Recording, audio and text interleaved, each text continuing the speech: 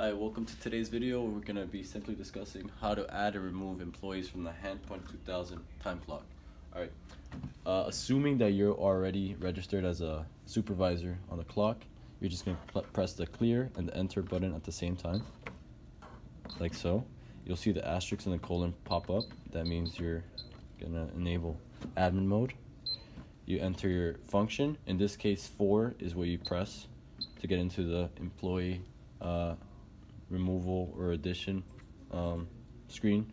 So I'm gonna be removing someone, so I'm gonna click no until I get to the remove user section and click yes. It's gonna ask me for the employee ID, so in this case I'm gonna use 1700 to remove that employee has been removed, and then I can add someone else under that ID when I want to. So I'm gonna go clear.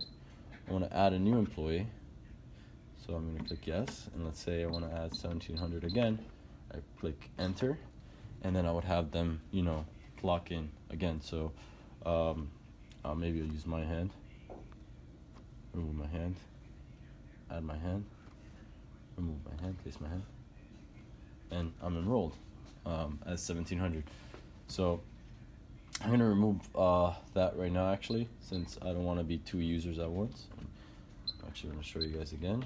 In case the user's removed, and I know that because I can clear here, put that ID, and it's not recognized. So just a quick tutorial on how to remove a user from the HandPunch 2000 clock.